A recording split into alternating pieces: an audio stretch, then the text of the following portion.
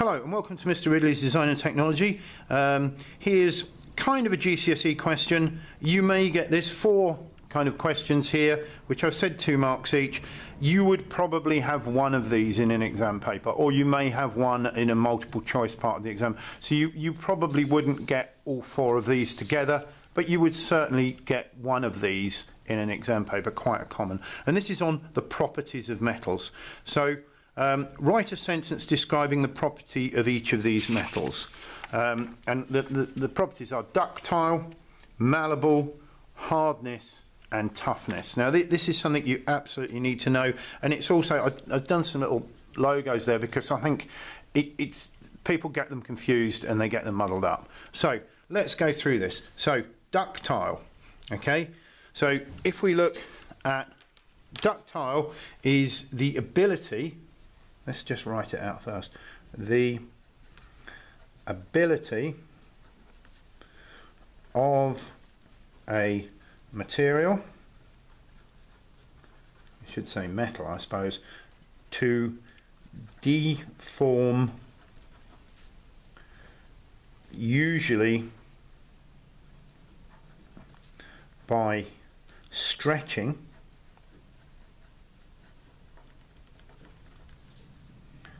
along its length.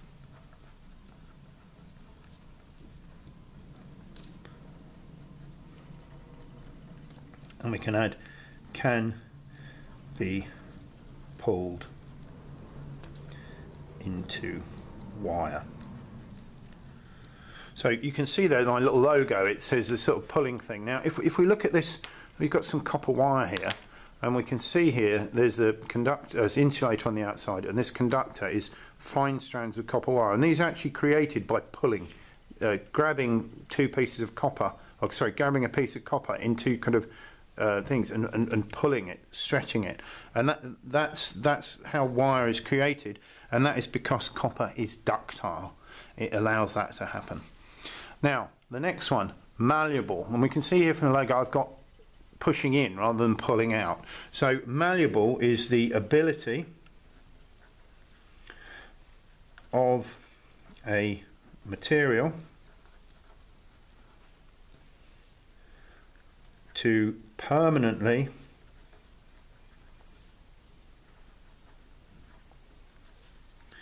deform,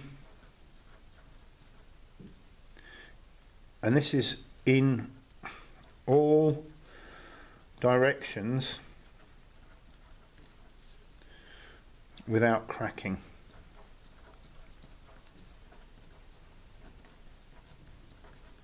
So malleability is the ability to be bent and formed. So if we look at this steel, call it a tin can because it's tin plated, but it's a steel can, and this has been rolled and formed, and you can see these ridges that have been formed in it, and they can do that because this is made from steel, thin steel, which is malleable. It can be shaped. We look at another steel object here, which is a clamp, and we can see the body of this clamp has been pressed.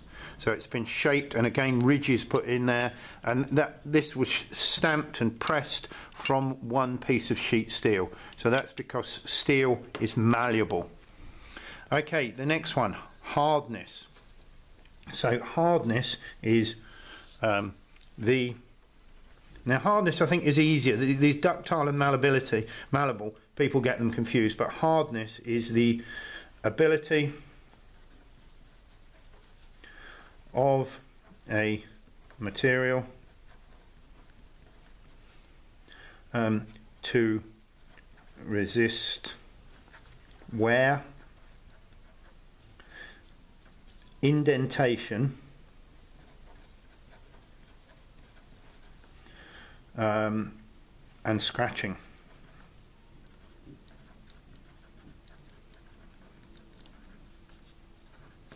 So for that one I've got little gears, so something that can rub against something else and not wear out. So here we've got a drill bit.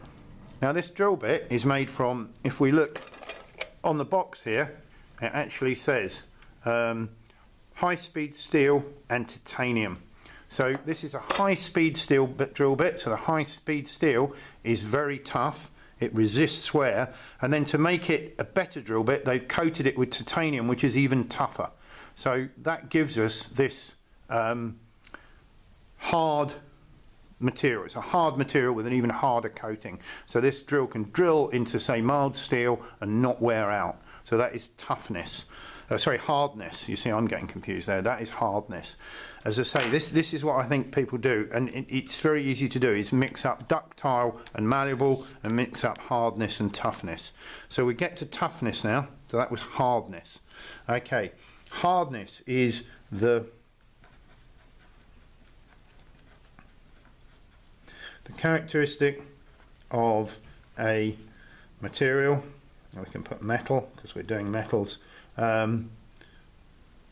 that it will not break or shatter if given a sudden blow or shock. Okay, so for that I've given the little hammer. So as I say, I've tried to create these to make it easy to remember. And if we look at this G-clamp here, this G-clamp's made from cast iron. Now, most grades of cast iron are tough in the fact that if I hit this, or we're doing it up tight and it puts a load on it, it won't crack. So we can, you know, this can be dropped, it can be knocked, it can be tightened up, and generally it won't crack. So that is cast iron, which is tough. So there we've got it. As I say, this is quite a tricky thing, and it does come up in the exam. So we've got ductile, which has been able to be pulled and stretched. We've got malleable, which is be able to be formed and shaped. We've got hardness, which resists wear. And then we've got toughness, which resists impact. So there it is. There's those properties of metals. Okay? Thank you for watching Mr. Ridley's Design and Technology.